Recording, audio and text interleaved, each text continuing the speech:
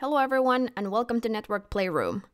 In this video, we're going to discuss the OSPF Type 3 and Type 4 LSAs, or the Network Summary LSA, which is Type 3, and the ASBR Summary LSA, which is Type 4. So why are we discussing them in the same video?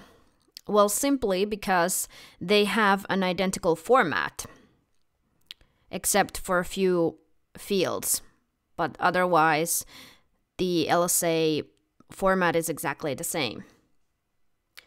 So the Type 3 and 4 LSAs are actually called just Summary LSAs in the RFC, but commonly people refer to them as the Summary LSA and ASBR Summary LSA to differentiate them and to indicate their different purposes. So the Type 3 Summary LSA is used to advertise inter-area routing information to other areas the ABR is connected to. And this is referred to as a Summary LSA because the ABR is effectively advertising summarized information outside the area. Now recall that OSPF does not share full topological information outside the area, which is why this LSA is called a summary. The Type 4 ASBR Summary LSA is used to advertise the presence of an ASBR to other areas. And this LSA is basically used to announce the existence of an ASBR. And the Type 4 LSA actually ties together with Type 5 LSA, which we'll look at in the next video. So these LSAs, the Type 3 and 4, are originated by area border routers. And again, the only difference in field contents is the type and link state ID fields. So these two fields are the only ones that are different. But we'll look at them shortly. So the Type 3 Summary LSAs are used when the destination is an IP network. And in this case, the LSA's link state ID field is an IP network. And when the destination is an ASBR, the Type 4 Summary LSA is used, and the link state ID field is the ASBR's OSPF router ID. And yeah, those are really the only differences. So other than the link state ID field and the type field, the format of the Type 3 and 4 Summary LSAs is identical. So let's jump to the fields here. So again, there's going to be that common LSA header, which is identical for all different LSA types. So basically this part here, other than those two fields. So then the link state ID for Type 3 LSAs is the IP address of the network or subnet being advertised. And if the LSA is Type 4, the link state ID is the router ID of the ASBR being advertised. And the network mask is the subnet mask of the network being advertised in Type 3 LSAs. So this field. And in Type 4 LSAs, this field has no meaning and it is set to 0.0.0.0. And then the metric field is the cost of the route to this destination. And then these other fields, the TOS fields, the TOS and TOS metric fields are optional and were discussed in the router LSA video. Again, Cisco supports only TOS, which is equal to 0. So now let's summarize the information here. So for Type 3 Summary LSA, the link state ID field is the network number. So network or subnet.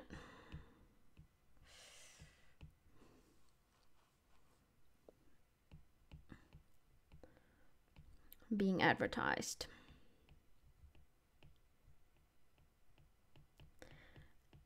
And then the network mask is the subnet mask for that network.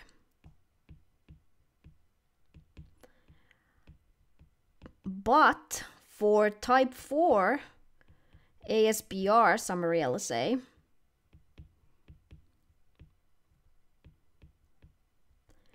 so these fields are slightly different. So the link state ID field is the router ID of the ASBR.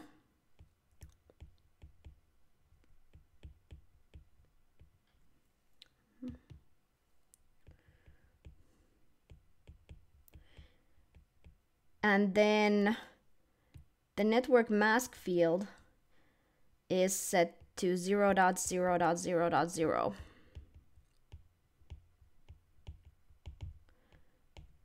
Like that.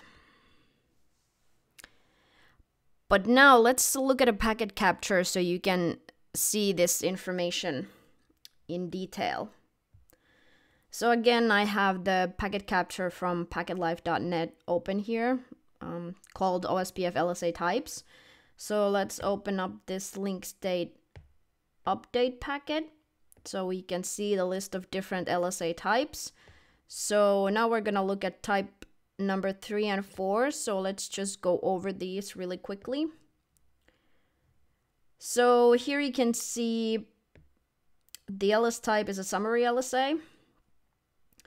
The link state ID, so remember that this is the network number, so it's 192.168.10.0. It is advertised by router 4.4.4.4. And the net mask is 255.255.255.0. And here is the metric. So those are the most important fields in this type of LSA. So there were a couple of other summary LSAs, so let's look at those as well. So similarly, the LSA type, the network number, the advertising router, the network mask, and the metric. So we've discussed the other fields like the sequence number and the checksum length in the LSA header video. That's why I'm jumping over them. So here again, summary LSA, the network number in the link state ID field, the advertising router, the network mask, and the metric. Now, memorize these fields a little bit so you can see in the next LSA, which is a type 4 LSA, that these fields are identical, only the content will change in the link state ID field and the net mask field. So let's go over to that one. And here, as you can see, the link state ID is now the router ID of the ASBR. And the net mask is set to 0.0.0.0. And again, here's the metric and the advertising router. But this is why I wanted to cover them in the same video, because the format is really identical. Okay, but next, let's jump to Cisco documentation so you can see what these LSAs would look like on the command line.